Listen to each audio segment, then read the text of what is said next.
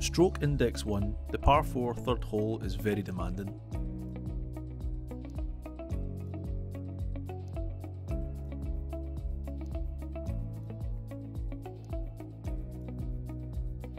A strong and straight drive is the key here, making sure you avoid the large fairway bunker on the left.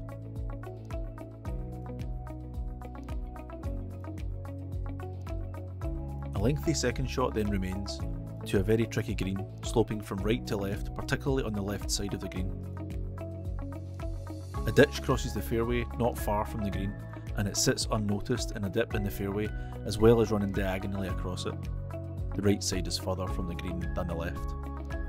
You have to decide whether you go for the green in 2 or lay up short of the ditch. It's never a straightforward choice. The green has a pot bunker on the right hand side, and often the pin is tucked close to it. Top tip: if your drive is not long and straight, consider a layup. There's nothing wrong with a 5 on this hole.